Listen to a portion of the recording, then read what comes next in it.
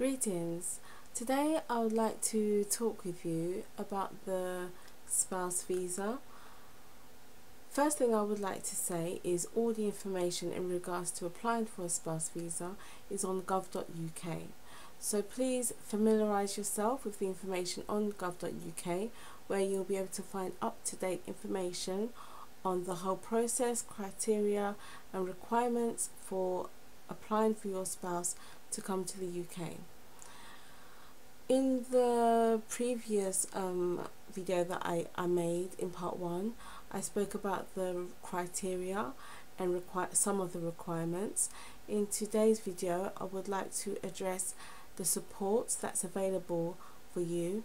The first type of support would be just general support in case you don't have Wi-Fi, or you don't have access to the internet, or you may not have a computer, or you just may not feel comfortable applying online. There is support for you in those instances. I'll put the details on the screen. If you contact these people, you can contact them either online or by telephone and reach out to them.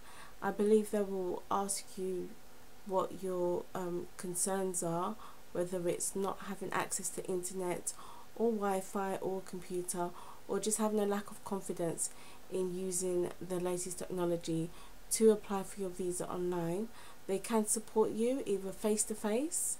If you're housebound, I believe they can actually send somebody out to your home, or over the telephone. So that's a different type of support that they can give you, but obviously that would be down to eligibility criteria and I guess assessments that they'll go through with you. But potentially that's the type of support available in regards to online access. The second type of support would be applying for a fee waiver. So this would be a discount on the application fee. I'm not sure by how much, but every little bit helps. So I'll put the details up of how you can apply for a fee waiver. Criteria for applying for a waiver would be: you cannot pay the fee because you do not have a place to live and cannot afford one, or have a place to live but cannot afford essential living costs like food or heating, and lastly, you have a very low income and paying the fee would harm your child's well-being. So those are the 3 points based on which you can actually apply for a fee waiver. I'll put the details on the screen. I wasn't actually aware that you could apply for a fee waiver. I wish I knew about this before. Yeah, I mean, you've got nothing to lose. You can apply for a fee waiver if you cannot afford the application fee. That I'll be speaking about is how long your application takes. There has been a massive delay over the past 2 years due to events outside of our control. However, the waiting times have somewhat gone back to normal. The application that we made actually took up to, it didn't even take 7 weeks. It took about 6.5 weeks, our application. But I'll go through the standard waiting times for each application with you now.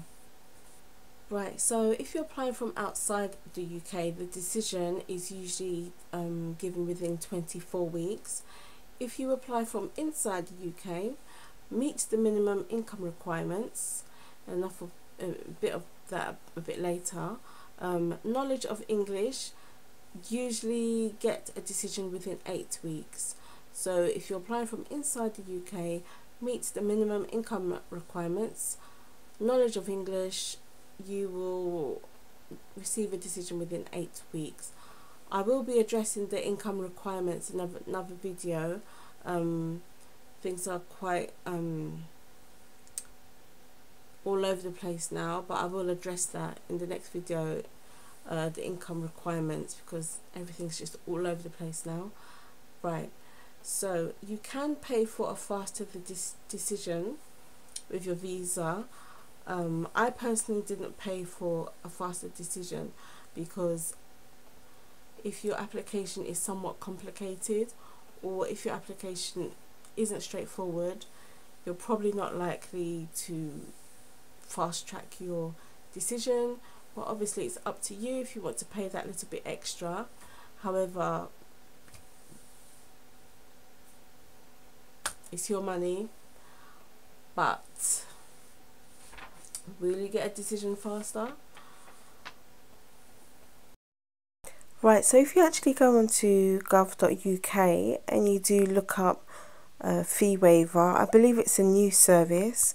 It actually lists guidance for caseworkers, so you can have an idea of how the caseworkers actually come to their decisions, whether it's to reject the application or to accept it. It has different information in here, so it can give you a clue as to what you should look out for when you apply, what type of evidence you submit,